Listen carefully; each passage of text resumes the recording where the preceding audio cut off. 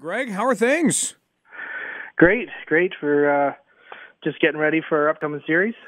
And you finally know who you're going to play. How long did that series feel like it took? It felt like a while. I know it was only, I think it's going to be 14 days since our last game. And it's kind of strange, both teams were in the semifinals, so it's not even like we had a bye. We just ended up having to wait a while for those crosstown rivals to do their thing. And now you go into a series that doesn't decide whether or not you get into the OHL Cup. When you look at, I guess, the pride in winning the Alliance, how big is that for your team? Well, this group especially, there's some kids on this team that have been with the team since Minor Adam, and they've won the Alliance Championship every year since Minor Adam. So I think for them, it's the last time they're going to be together as this group, and I think they understand that they want to win that Alliance Championship, which may have been different than some teams we've had, in the past.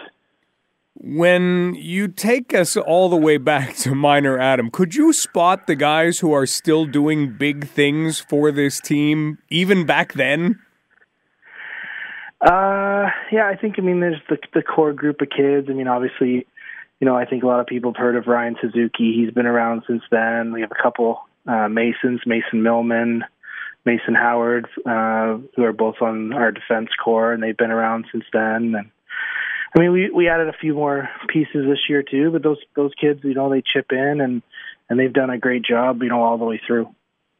We are talking right now about the London Junior Knights minor midget team, which is ranked number 1 and has been for a while with one of their coaches, Greg Benedetti. Greg, being ranked number 1, it gets you on the map, maybe gets you noticed, but what does it mean for the team? Is that something you guys took a minute to pay attention to, or is that just one of those things that you don't pay attention to? Well, I don't want to get too caught up in rankings with the kids. Obviously, it's nice to hear and nice to say, but it definitely puts a bigger target on your back going into tournaments and stuff like that. And we've been ranked number 1 since our tournament win over Christmas break.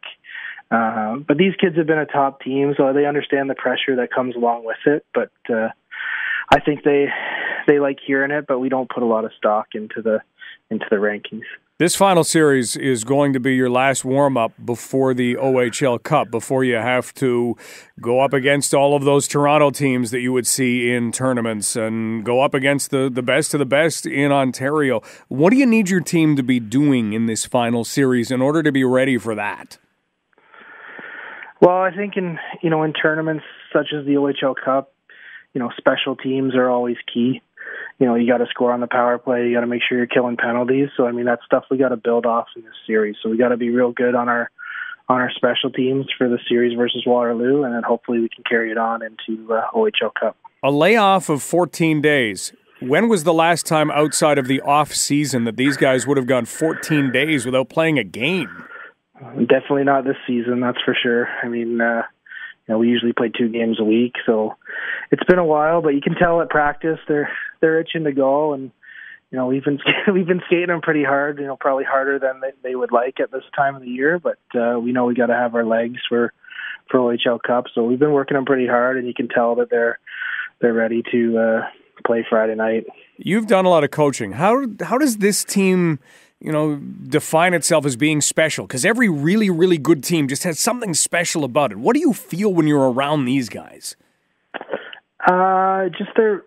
They understand kind of when to turn it on, and in the big games, they I don't think they feel the pressure, and just being around like a winning culture since they were so young. I think they understand like what it takes in the big games, and they get it.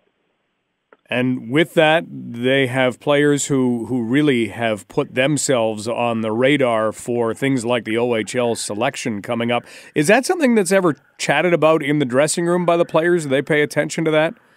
I don't think so. I think, individually, I think they know who they are and who's a good player. But, we've been emphasizing all year, it's about the team and not about specific roles and specific players. So I obviously they read stuff in the media probably and see the draft rankings every once in a while.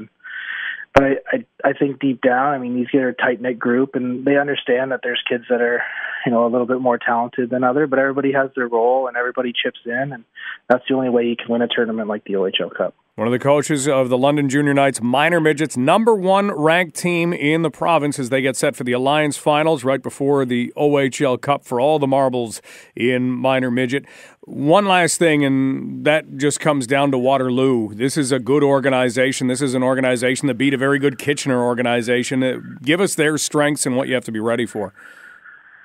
They're a pretty good defensive team. They don't give up a lot of goals. They play a real tight defensive system, block a lot of shots. So we got to make sure we're getting pucks, to the net and crashing and banging in rebounds. We're going to have to score ugly goals. Personally, I've been in the Alliance Final now at Minor Midget for the last 2 years, and both years we have lost to Waterloo, so with the same coach coaching Waterloo. So, I'd like to finally beat them this year, and I think the rest of the coaching staff is kind of at that, vision too, and the kids understand that, and I think we're gonna, do well, and I think we're gonna come out and play hard and get it done. Well, to be where you are right now is fantastic. Congratulations on what you've done this year, and I guess, like you say, what you've done the last few years, going all the way back to Adam with this group of kids. Friday night, 8 o'clock, Nichols Arena, game #1 against the Waterloo Wolves. Greg, go get this. All right, thanks a lot, Mike. Appreciate it.